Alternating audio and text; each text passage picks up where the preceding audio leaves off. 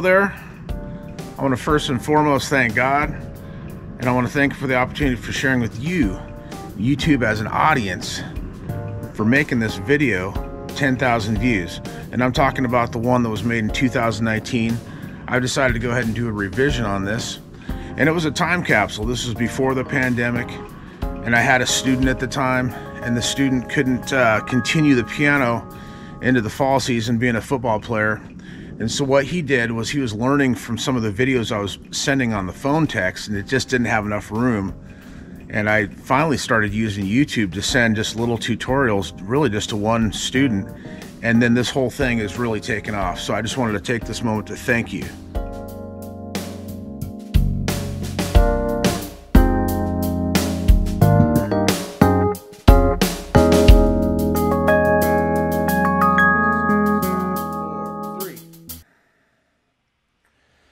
All right, thank you, ladies and gentlemen, for showing up here today. And I want to thank YouTube as an audience, because this video is a revision of one that was from a few years back that had enough views on it that I wanted to go ahead and redo it and make it a little bit more clear, just a little bit more clarity. So we're going to do the same thing. We're going to start with an A minor 7. I'm going to point to the notes as the roots and the bass. So the root defines a chord. You're going to see a green note pop up on the computer monitor, and this particular note right here, middle C, has a C4. Don't worry, no explosives. That's just going to be C4. That means it's 4 notes, 4 octaves up from the very bottom of the piano keyboard, C4. And on the Roland piano, there it is right there, right next to the reader, the digital readout. So here we go. Okay, let's talk that out. I have a root A in the bass, minor 3rd. Put a 5th there. I'm going to put a 7th. Some people ask, well, why do we throw these numbers out there? If I play an A minor scale, 2, 3, there's a 3rd, 4, 5, there's a 5th, there's a 7th. That's an octave, and that's a 9. Now down here it was a 2. Anyways, a 9 and a 2 are the same note, just an octave apart. Let's move on. Only move your middle finger in your right hand to F sharp. Okay, I'm going to do that movement again. Really subtle movement. I'm just going. Everything else stays the same up here in the right hand. Some people will have fun with that.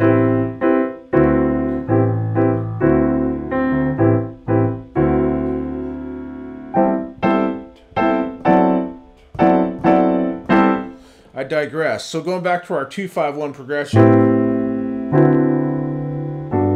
Okay, that's what it's going to look like. And that's a 2-5-1 in the key of G. We're going to do a 2-5-1 in the key of F as we continue around the circle of fifths. I'm going to make this G major 7 a minor 7. And to do that, I'm going to flat the 3rd. There's a flat 3rd. There's a 5th. And I'm going from the reference point of G on the bottom. Flat 3rd, 5th, dominant 7, 9. That's 9 is in the number 9, not 9 is in no in the German language. I'm not trying to be funny. If I was trying to be funny, it probably didn't work. So this is my C13, okay? And I want to stress that point. You're just moving one note. Okay? When you're going from a dominant 7 to a 5-7, a minor 7 to a 5-7. Okay, so.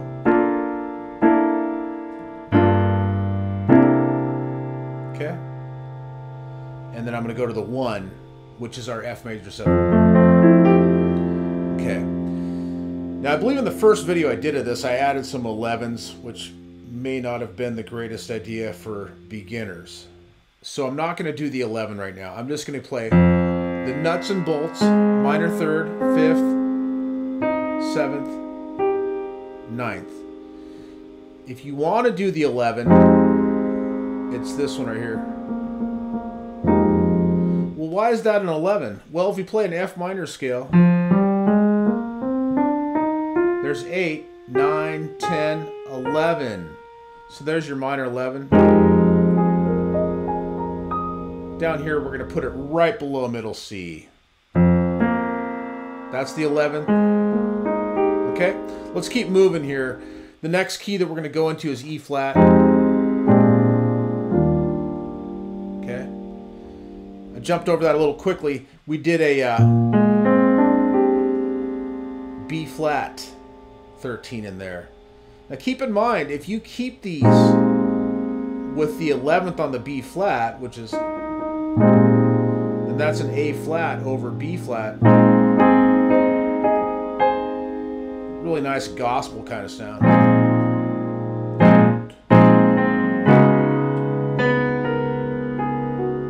Anyways, we're going to this key right now. We don't want to get carried away. So let's keep going around the circle of fifths. We're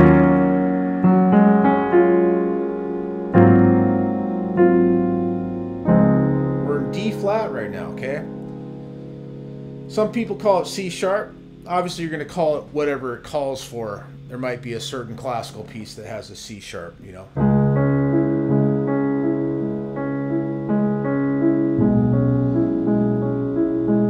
So Beethoven would put C sharp as the label of that. He could have simply called it D flat, Moonlight Sonata 2, but there are reasons why C sharp works better in that context. Let's move forward here around the circle of fifths. So here is a D flat in the bass. I'm gonna spell a minor 7, so minor 3rd, 5th, 7th, 9th. What I'm going to do is take the 3rd and the 5th and throw them up here. You see that? I went from there to there, and it gives me this. In other words, this chord, moving these two notes up an octave, gives me this. I'm going to do it one last time. Okay, so that's a minor 7.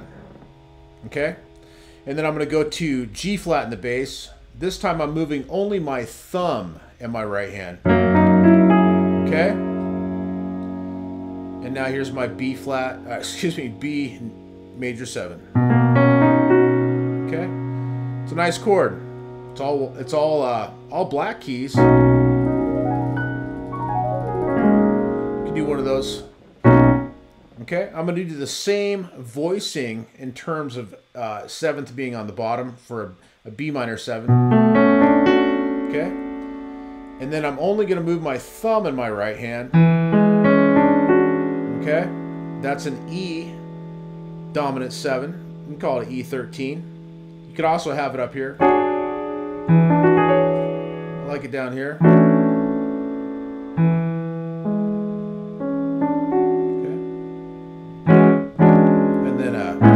A major 7. So keep in mind when you're doing these, it tends to sound good as you gravitate around middle C. Okay, so as you go through these, you can start.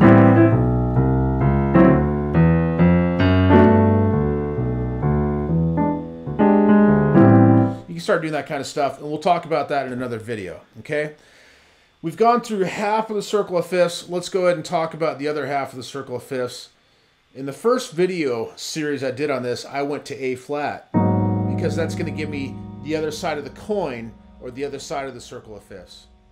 Okay, so A flat.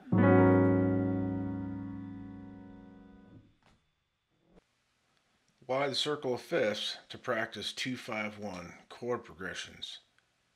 The answer is found in the order of the sequence of the notes. Clockwise, the circle is a series of ascending fifths. Counterclockwise, the circle is a series of descending fifths, or ascending fourths. It is 100% accurate to say that a 2-5-1 chord progression is precisely 25% of the chord cycle of the circle of fifths. In other words, a 2-5-1 in the key of C incorporates D, G, and C. One can visually see the sequence, and it takes 25% of the circle. This 2-5-1 in B flat allows us to see the circle as a continuous cycle of this renowned chord progression.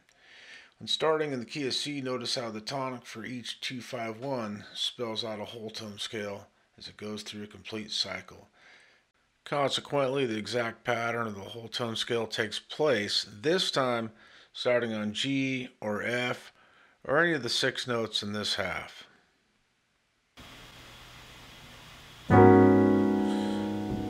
So a lot of the world's greatest music, in my opinion, is made on these keys. You know?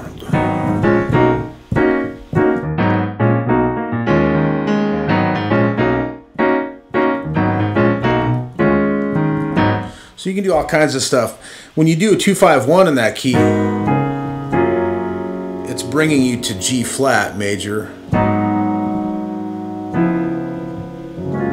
There's a lot of stuff you can do with that.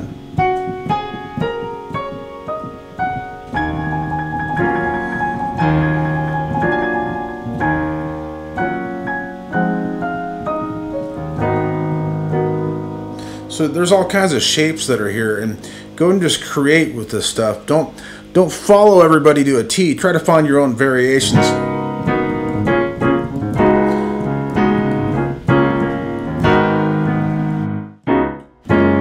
So there's all kinds of stuff you can do, and you know, switch up the key signature.